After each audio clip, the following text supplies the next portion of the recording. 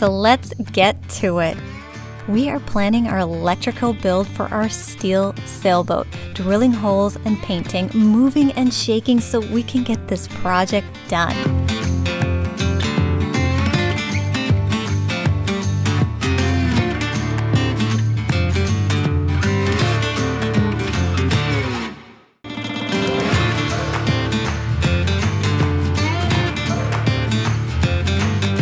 This is Luke, and I'm Lori, and we're building a steel sailboat from scratch to sail around the world. And if you want our little friend Leon to live out his dreams as a pirate in the open seas, subscribe to our channel, like this video, and ring that bell.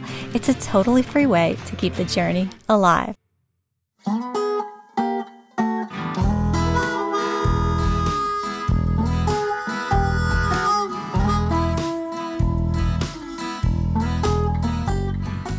Our friend Diego is back, and he's giving us his expertise on how to make our plans for our electrical and plumbing build a reality. This is the planning stages, certainly the less glamorous part of boat building, and we are planning on making the LAHAKAI fully electric. That means no diesel engine, not even a gas stove. There are many challenges to accomplish this. The main one being that no matter how much research you do, manuals you read, or videos you watch, everything must be tested in real life to see what's the actual outcome.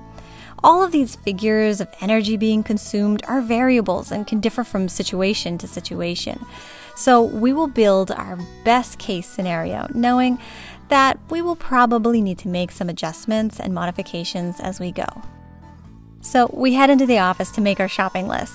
We'll go over all the detail of the build, but for now, it's pencil to paper. Another challenge is here in Brazil, there are very few examples that we can base our build off of or resources we can look to.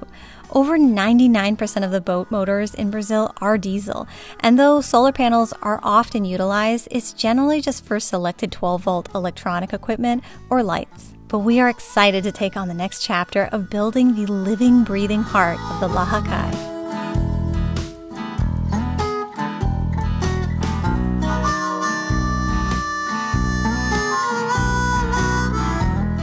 To power our electrical boat, we are going to use 3 solar panels that can generate up to 1,150 watts of energy.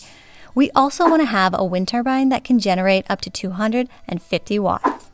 When combined, this setup, the solar and wind potential, can produce up to 1,400 watts of free renewable energy, and that's not including hydrogeneration. To capture this, we will be using lithium batteries, and though the cost of lithium is significantly more expensive than typical lead acid, the benefits are undeniable. In comparison to lead acid, lithium batteries are on average 55% lighter, making a big difference when it comes to our weight distribution. A battery's depth of discharge is the percentage that a battery can be safely drained out of energy without damaging the battery. And with lithium batteries, this can be up to 100%, meaning more usage. And once you drain those batteries, you're going to need to charge them up. Lithium is said to charge in a fraction of the time. So how long do these batteries last? Well, lithium wins again, hands down.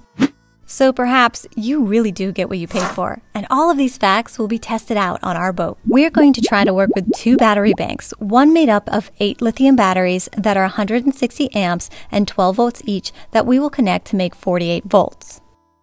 This battery bank will be connected to our MPPT solar charger controller through a 48 VDC input and a 127 volt power inverter. And it's going to generate energy for our electric pod drive motor, and also other appliances that are run on 127 volts, like our water maker, cooktop, and more. And we will also have a secondary battery bank of 2 lithium batteries, also 160 amps and 12 volts that will remain 12 volts. This bank will power our 12-volt devices like lights, chart plotter, toilet, fridge, sewage treatment, and much more. Hey guys, I'm in the container right now looking through all of the items that we have and seeing if there's anything that we need to drill holes for and prepare the hull before we paint. For instance, here is a windlass foot switch that we purchased from Equinox. It's a really nice website here that has really almost everything that you could possibly need for boating and stuff. And we were able to find these at a really nice price. And here it is. You see, we gotta go onto the boat now and we gotta drill this into the deck so we can actually have these laid down.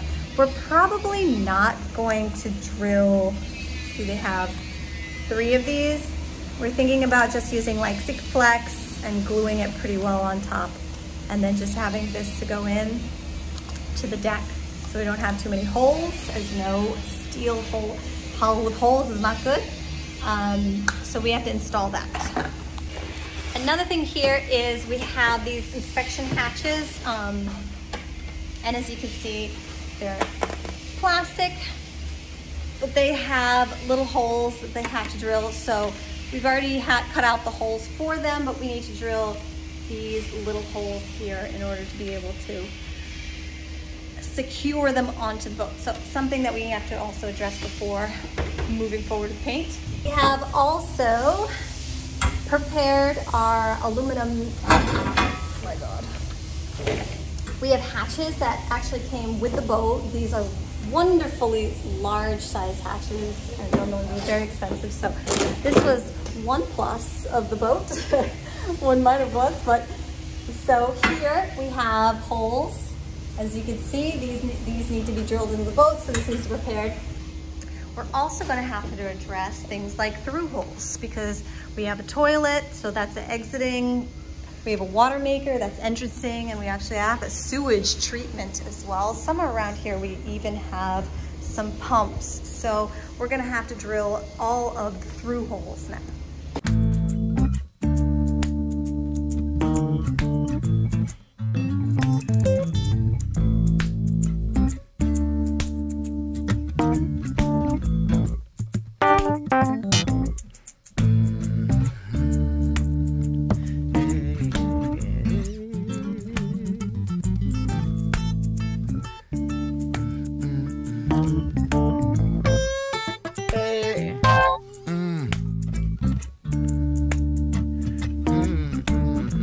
Our friend Hinaldo from Inner Coatings is helping us get the right products we need to seal our steel hull. He helped us understand the importance of the first treatments of the steel after sandblasting, how many microns of sealants would be ideal, and more importantly, how do we achieve that? And with that, we got to painting.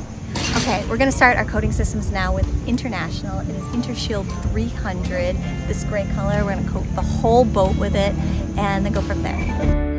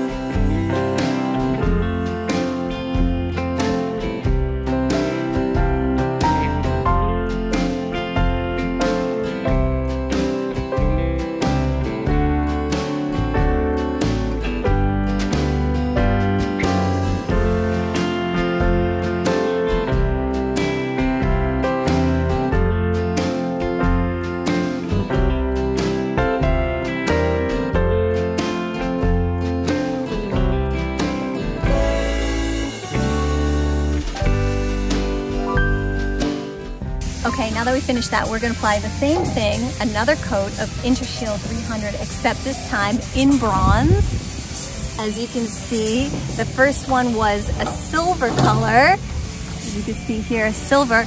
And this way, when we're alternating colors, we can see if any spots were missed and go over it again. And then after that, we're gonna do another silver color.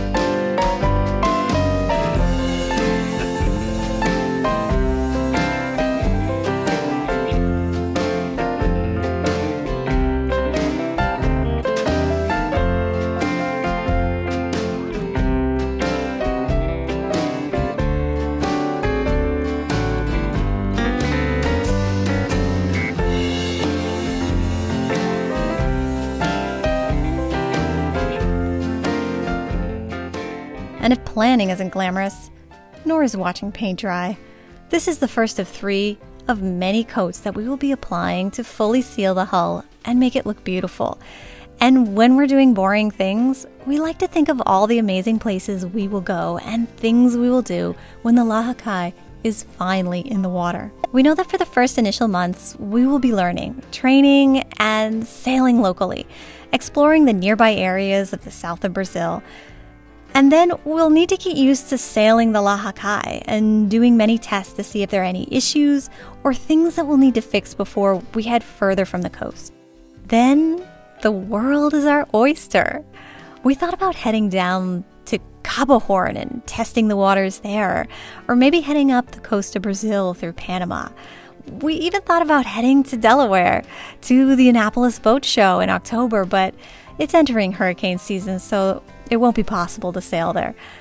There is a lot to consider and so many places to go. Where do you think we should go from here? What kind of adventures excite you the most?